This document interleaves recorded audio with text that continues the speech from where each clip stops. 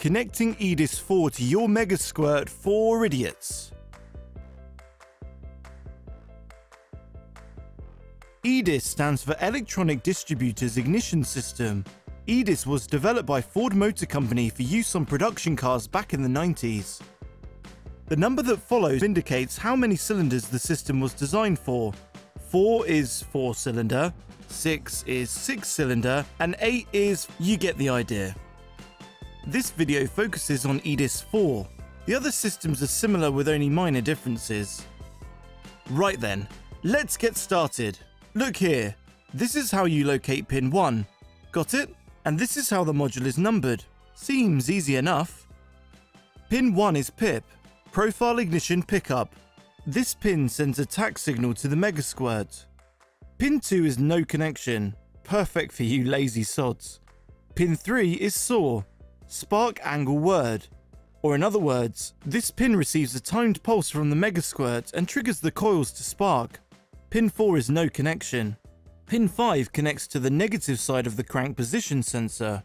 Pin 6 connects to the positive side of the crank position sensor. Pin 7 is the shield. You want to lie all your shield leads here. Pin 8 is switched 12 volts from the main relay. A lot of power goes through this pin and the feed should be able to handle 15 amps. Pin 9 is ground.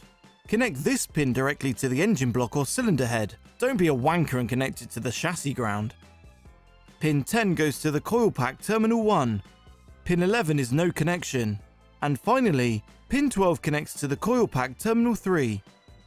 This is what the EDIS connector looks like. You cannot buy these new and should salvage this bit from the scrapyard, or you can sometimes get them on eBay. Try not to get a manky one with short wires. You'll thank me later. This is another view of the connector. If you can read, I'll save my breath. This is the business end of the EDIS coil pack. Pin 1 and 3 connect to the EDIS module. We've already covered that. Pin 2 is switched 12 volts and needs to be connected to the main relay. Pin 2 is going to draw lots of power and the feed should be capable of 15 amps or more. And now the crank position sensor. The EDIS module is expecting a VR type signal, so any VR type sensor should work. I have had good results with a common sensor used in many General Motors cars. I especially like this one because it's easy to mount. Mounting the sensor to your application can be simplified with this cheap but effective holder. You can get these from McMaster and Carr for a few quid. Pause the video and write the part number down. The holder looks like this when you open the package. Clever mugshot of how the sensor fits in the holder. Another reason I like to use the cheapo General Motors crank position sensor is the availability of the connector from various online sources. And finally, EDIS 36-1 crank wheel. This is a generic wheel that I found on eBay. As I recall, it was $32 and change. Keep in mind it may take a fair bit of fabrication to mount this to your engine. If you are lucky, you may find one specifically engineered for your application. Honestly, that's going to be your problem to deal with. Seems a bit dodgy, but here is the missing tooth. With the EDIS4, the crank position sensor needs to be located 9 teeth counterclockwise of the missing tooth. This is of course with the engine at top dead center. Got it? Right then, let's move along. The Megasquirt. Just a few things to note.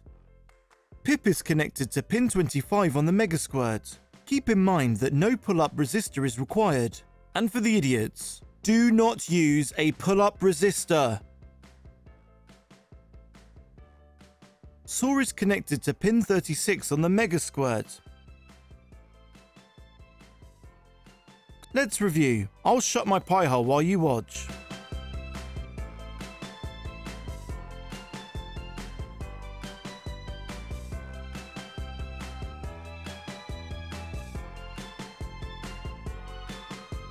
Got all that? Let me play it again a tad bit slower.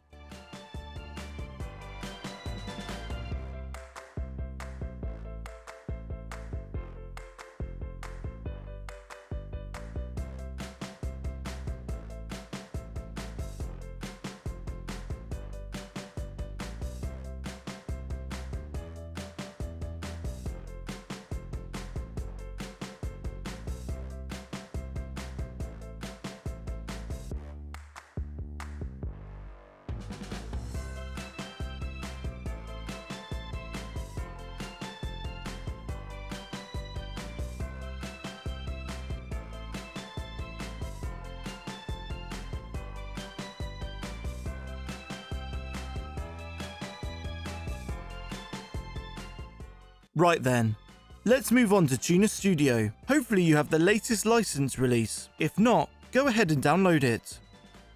Click on Ignition Settings. Next, click on Ignition Options and Wheel Decoder. In the upper left where it says Spark Mode, select EDIS. All the default parameters will automatically load. And that's it.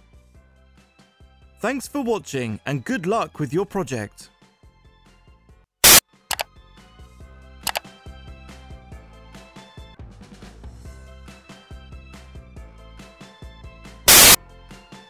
End.